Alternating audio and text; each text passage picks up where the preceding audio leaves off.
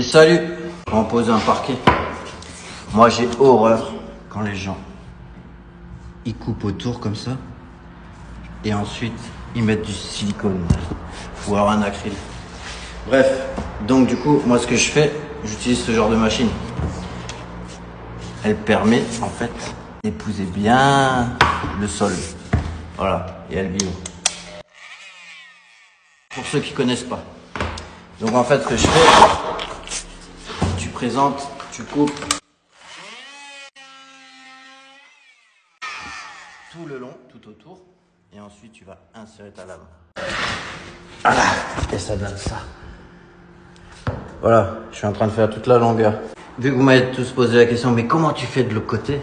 Ben, je vais vous montrer. Hein. Déjà, pour commencer, une porte, ça tient sans être au sol. Hein. Voilà, pour contredire tout le monde, parce que y en a beaucoup qui me disent que... Bref, donc du coup, j'insère en dessous. Voilà, j'insère.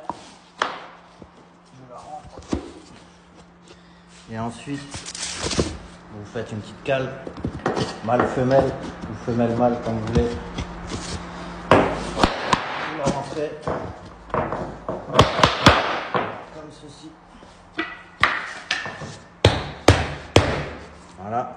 La dernière, tu la plies légèrement et elle est en dessous. Ok. Et l'autre pareil.